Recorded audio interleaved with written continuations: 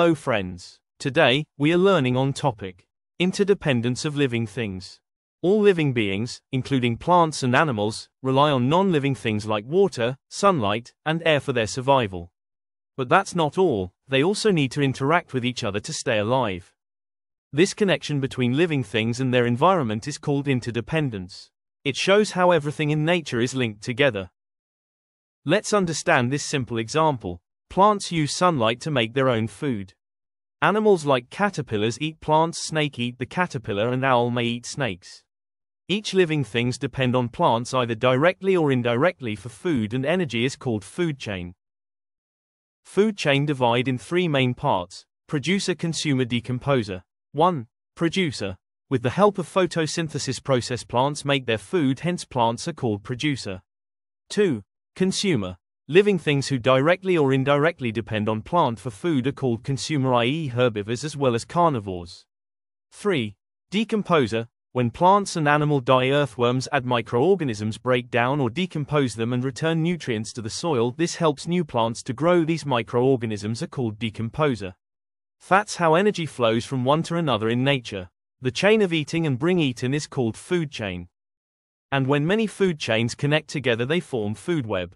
Some consumer may not eat same type of food, they can eat different type of food. For example, rabbit can eat grass and plants, but wild cat, tiger, lion like big animal eat rabbit or other small animal. On other hand, animal like deer eat only grass. This causes interlinking of various food chains into food web. The balance in nature is very important. It means there is a healthy connection between living things like humans, animals, and plants, and the non-living things around them, like air, water, and sunlight. Humans play a big role in maintaining this balance. We help protect natural places like forests, where many living things depend on each other to survive. For example, if the number of rabbits in a forest goes down, animals like jackals and wild cats who eat them will struggle to find food. And if all the grass and plants are gone, the plant-eating animals, like deer and rabbits, will also have no food. They may die or leave the forest. This is why we must protect forests. They help keep balance in nature, where every living thing gets what it needs to live.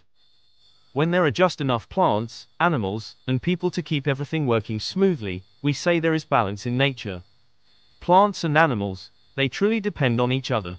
Plants take in carbon dioxide from the air and, with the help of sunlight, prepare their own food through a process called photosynthesis. In return, they give us something precious: oxygen, the very air we breathe.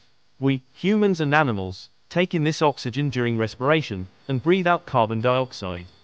That same carbon dioxide goes back to the plants. Isn't it amazing? This beautiful cycle helps maintain balance in nature. Yes, plants and animals need each other to survive. It's a wonderful interdependence that keeps life going. Plants and animals depend on each other in many ways. Bees help flowers to grow. Earthworms make the soil healthy. Even animal waste helps plants grow. Besides the oxygen-carbon dioxide cycle, there are many other beautiful ways in which plants and animals depend on each other. Animals depend on plants for food, and plants also get their nutrients from the remains of dead animals, helping them to grow. Plants need animals for pollination, and for spreading their seeds far from the parent plant, so they can grow strong and healthy. Even animal waste plays a role. It is used as fertilizer. For example, cow dung enriches the soil with nutrients for the plants. Earthworms eat leaves, grass, and waste, and leave behind something wonderful, a valuable substance called castings, which is a natural fertilizer. To maintain balance in nature, this interdependence between plants and animals is essential. And the best place to see this harmony, the forest, where life works together in perfect rhythm. Thanks for watching. See you in the next video, only on Let's Learn with MG. Please like, share and subscribe my channel.